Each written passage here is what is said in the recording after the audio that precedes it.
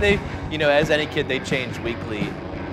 The one thing I held on to was race car driver. I remember in middle school, I was like, a lot of people dream to be something and then they forget about it and they become accountants. I'm gonna stick with it. I pick race car driver.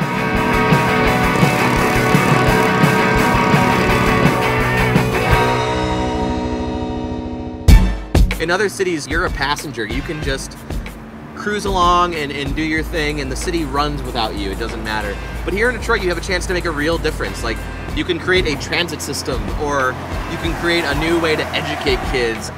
It's unlike anywhere else in the world. Nowhere else do we have buildings and resources and people this smart and stuff this big that's just waiting to be activated. For a long time, we've expected this train, this M1 light rail, to connect downtown to the rest of the city. It was going to provide a lot of change, a lot of transit-oriented development down the Woodward corridor, and I had been following this thing very closely. I've just been very engaged because I thought it was going to bring about finally the new era of Detroit. And then one day I saw the headline. It said, "Light rail is dead." I was furious, and frustration can power so much, because I said, you know what, screw it, I'm gonna do it myself. I'm gonna send buses up this corridor, and I'm gonna make the service the best I can. And that was the building block behind the bus company. That was the basis that we built this thing on.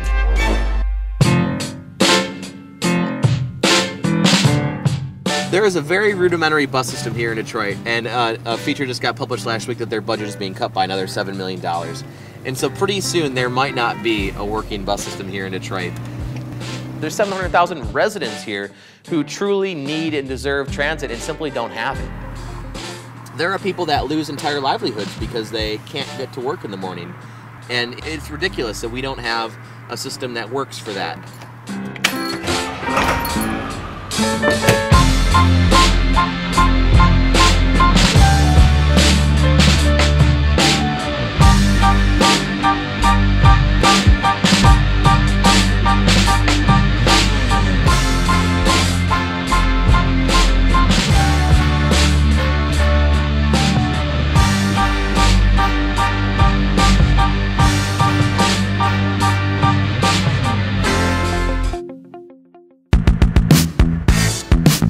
When I launched the DBC, it was supposed to be a small project. It was supposed to be this quick little thing that we showed that Detroit deserved transit, that it was something that the city could support and would help.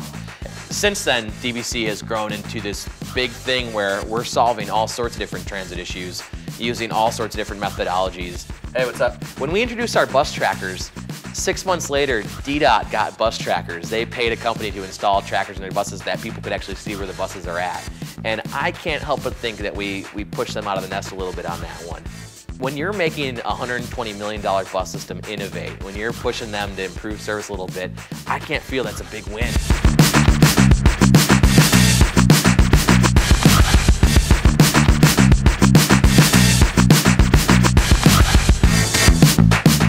I couldn't do what I did anywhere else in the world, honestly. I couldn't start a bus company in San Francisco. I couldn't start one in Europe. I mean, there's no reason for this bus company to exist anywhere else but Detroit. If I had tried this even in moderately expensive states, I would have been priced clean out of the market.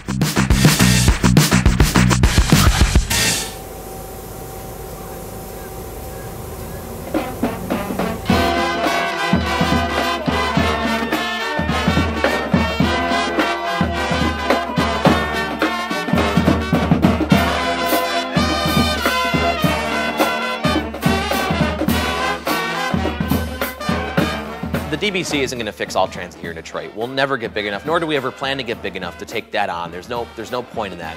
Busing is a public issue. It should be solved publicly, but we can innovate and build technologies and work towards solutions that make transit more affordable and serve more people. We will keep working in Detroit to fill the niches that are going unfulfilled, the people that are going unnoticed, and do our absolute best to get people moved in the city, to put the city back on wheels.